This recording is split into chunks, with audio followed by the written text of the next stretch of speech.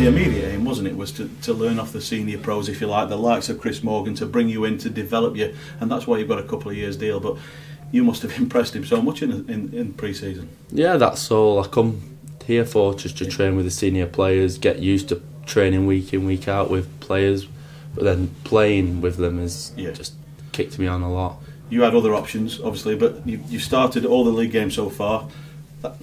The decision's the right one so far, isn't it? Yeah, it looks like it 100%, but when Sheffield United come in, I just couldn't say no. The size of the club is massive. Just hopefully we go up this season and then it'll be an even bigger club.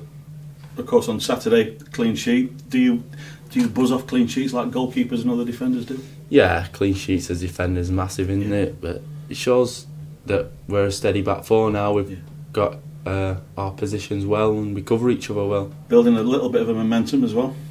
Yeah, building momentum, massive. Keeps you confident for the next games week in, week out. We just got to keep going and see how things progress.